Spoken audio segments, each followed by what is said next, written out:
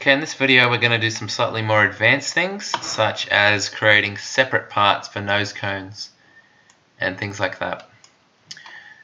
If I want to split up this nose, let's assume I'm happy with it how it is, even though it's a pretty simple design. We basically need to split the body into two parts. You could model the body originally to end just here and then add on to it, but quite often it's easier to model it in one go and then split it in part and add the surrounding geometry that you need to connect them later on. So we'll do it that way this time. The easiest way to do that is to make a plane, and just like last time we click a plane that's parallel, so the right hand plane in this case, and then I'm simply going to drag the arrow until it's where I want the split to be. So I might have my split right at the front of the car here. Hit the tick, and that is where I'm going to cut off the nose to have a 3D printed section. Up the top here we have a command called split part. It's pretty straightforward. It wants us to click the part, which is the body. The entity to split with is the plane, and we should get a preview of the line about to appear here, which I can double check. That's definitely the spot that I want. And we'll notice down here we now have body in two sections. So this one we're going to rename to be front wing. And we might edit the appearance as well, just to make it a different color so we don't get confused over that. Okay, we can hide this plane. Okay, so at the moment, yes, we have two parts here, but unless you're going to glue them straight onto each other, it's actually a bit of a problem in how this is going to connect. So a simple way to do this is to have a bit that sticks out on this piece and then a matching bit with a hole on this piece. Quite often easier to put the hole on this bit because we're 3D printing that. It's easier to connect it, but the CNC machine can't really get at the end of the car to put a hole in here. So we will start a sketch on this end surface, and once again we're going to trace using the use tool, and I might also have a little center line, which I press Q to make a construction line coming down there. Okay, if I go a center point rectangle and I snap that to the middle, I can start to have my little bit that I'm going to get to stick out. So I might dimension this just for some precision, 5 mils by 20 wide. Sounds good. Okay, so I can do this in two parts. I need to have a bit sticking out of this and a bit being cut away from the other. So I'll do it exactly like this. Firstly, I'll come to this one, and I might have it sticking out 10. I make sure it's on add and it's merging with the body. Actually 10 looks a little far, we might go 6, otherwise it might be too weak. Okay, so that's only part of the story. If I hide this and show the front wing, there's not actually a matching hole in the same place. So we need to turn our sketch back on. And now we will use that center part of the sketch, go to remove, change the direction, and I believe we did 6 mils.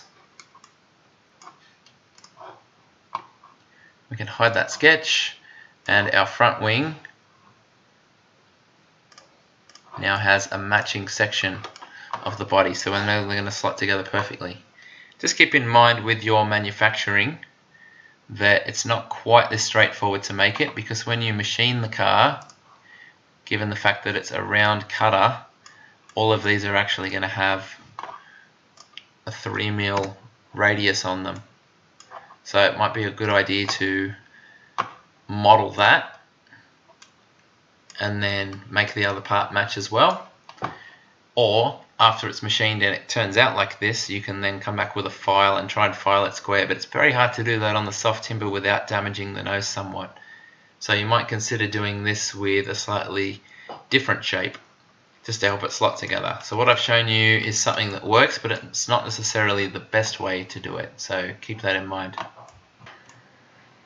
Okay, if you're in the professional class, you might also need to separate the rear wing. In development, the rear wing does have to be timber, so you won't be doing this step. First thing I'm going to do is to draw a sketch on the back, and I'm going to show you a popular way people like to separate the wing.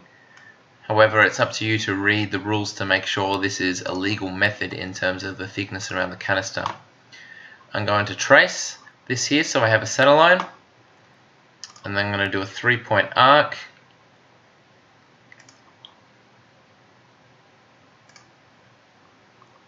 and put the arc just inside. I'll make it concentric to make sure it's centered, and then I'm just going to draw a line that encompasses everything. The size doesn't really matter, it's this arc that needs to be precise. Okay, we can see our shape is shaded, we can hit the tick. So this is how much we're going to cut off the top. It's going to slip on top of the wing and a little cap over the canister. Next thing we need to do is to select our new shape and make sure we get this little inside part as well. And we're going to do a new shape in this direction, and we want to do it far enough that the entire wing is encompassed. So maybe for this one about 30, that looks good. Maybe 28, just to make it a little bit smaller. Hit the tick, and we basically have overlapping the bits that we want to cut. Now we're going to come up to Boolean, and this is the most complicated part, and we're going to go intersect. And for this it wants us to click the new part that we've done plus the body, and you can see it's going to leave behind a little cap with the rear wing, but the problem is it also deletes the body at the same time. So to avoid this, we're going to go keep tools. That will keep the new cap as well as the body as well as the yellow part. We can hit the tick. We can see down here we have two new parts. That's the yellow part. If I hide the body, you can see we're left with this. So we want to keep this, but our version of the body still has the whole wing in place. So we need to make sure we're showing the body, and we need to make sure we're showing our yellow part. And then we're going to go to Boolean a second time. This time we're going to subtract. The tool is this big new block. The target is the body. And you can see it's going to cut it out when we hit the tick. That means that when we re-show the rear wing, we have a perfect fit between them. So if I hide the body, we can see that goes there, and if I show the body and hide the rear wing, a perfect fit. Just another reminder that everything in machine will have a round edge, so it might be a good idea to come back here and add a 3mm radius to your parts. Also need to do the same thing by hiding the body on your rear wing. So here and here, and I believe the last one was here. Each of those need to have a 3mm radius to make sure they match.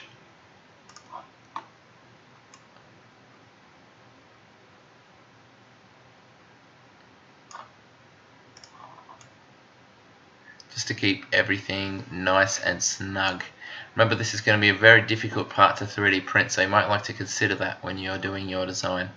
As always, we want to rename any of our proper parts of the car, this one being the rear wing.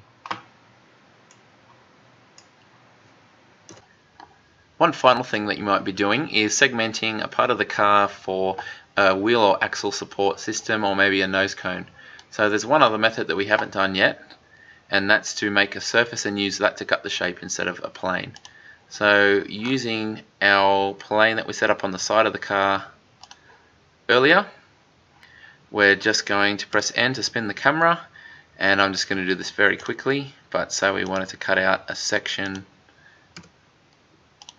like this. This doesn't actually need to be a closed shape, so I don't need to join the bottom across or get it even or anything like that. And if I was going to do the cut through the car, I'd just draw it exactly in line where I want it to be. We now extrude the shape, but very importantly we change it to surface and click our 3 parts. We'll change the direction and make sure it's coming far enough through. Finally, we can come up to split part. Click on our car. The entity to split with is this surface. And we can see that we have a new part created with the body. And we can now come back into our assembly and add that piece in the exact place that we need it.